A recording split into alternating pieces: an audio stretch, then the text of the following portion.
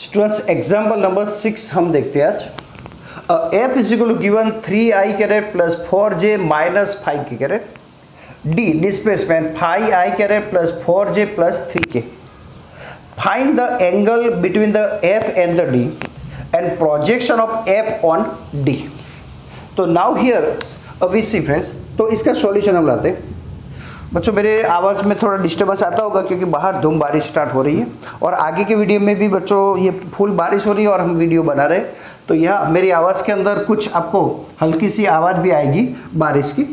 मैं कोशिश करूँगा कि इसके अंदर से कुछ जाए, शायद फिल्टर कर सके, पर कई बार बच्चों ये फिल्टर नहीं हो पाता तो अंदर बारिश की भी आवाज़ आती है।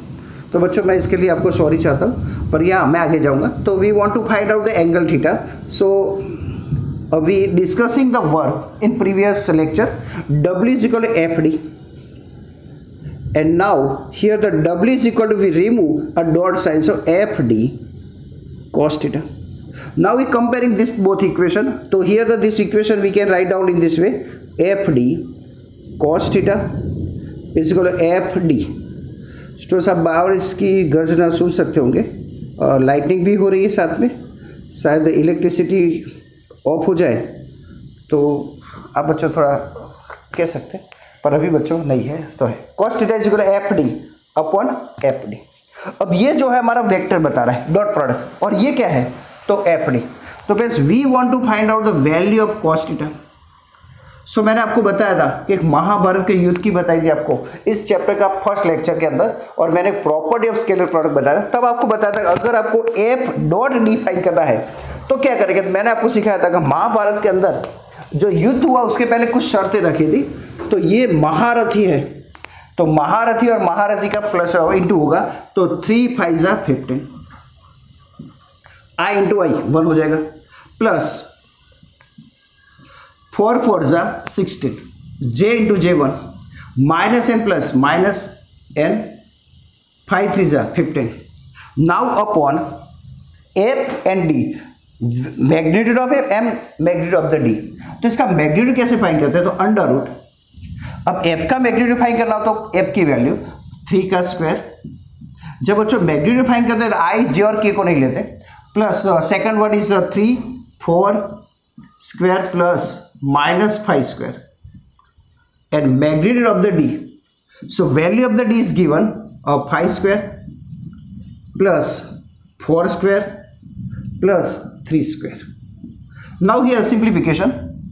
So cos theta is equal to, cos theta is equal to, ये 50 कट जाएगा तो 16 डिवाइड बाय, आप ऐसे लिख सकते हैं 9 प्लस 16 प्लस 25। आप जानते हैं किसी भी वैल्यू का जो माइनस का स्क्वायर होता है तो ऑलवेज वो पॉजिटिव हो जाता है।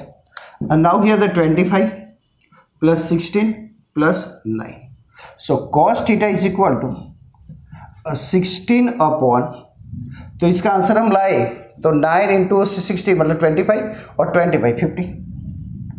So answer is 50 and another also it is 50, root 50 and the root 50, तो it's answer is 16 upon 15। Simplify करें तो cos theta is equal to 0.32 something कुछ आएगा। ठीक है, अब यहाँ इसकी वैल्यू मुझे आगे ले जानी है, तो कैसे करूँ। तो यहाँ इसको हम देखेंगे तो इसको साइन में कन्वर्ट कर देता हूँ। तो साइन करना तो ऐसा लिख सकते हैं साइन 90 माइनस थीटा। तो यहाँ आप इसके पीछे कुछ नहीं था, आप ऐसा भी कह सकते हैं। तो इसका एंगल कितना होगा, तो आप साइन देखेंगे तो इसका एंगल कुछ 18 आएगा, 18 डिग्री। अब दोनों तरफ से हम ये साइन को निकाल दें तो साइन चला जाएगा, तो हम लिख सकते हैं 90 minus theta is equal to 18 degree. तो यहाँ therefore theta is equal to 90 minus 18, तो आई थिंक हमारा बच्चों आएगा 82 डिग्री। तो यह एंगल बिटवीन देम बच्चों से, सॉरी 72 आएगा। तो यह एंगल हमारा कितना होगा तो वो हम ये समझ सकते हैं। तो यह वही चीज़ मैंने आपको बेटर समझाने की कोशिश की है। तो यह फ्रेंड्स हम ये एंगल फाइंड कर चुके हैं। अब यह स्टूडेंट समझो कि हमें और पूछा है अब projection of the F on D. तो projection of F on D कैसे फाइंड करें, तो मैं लिखूंगा तो कैसे फाइंड करते हैं। तो सेकंड पॉइंट लेते हैं, अब projection of F on D. तो नाउ हियर वी ड्रॉ अब प्रोजेक्शन, तो मैं इस प्रोजेक्शन को इसके पर बना देता हूँ। तो यह बच्चों थोड़ा वीक रहता है। Okay, and now here we projection in this way।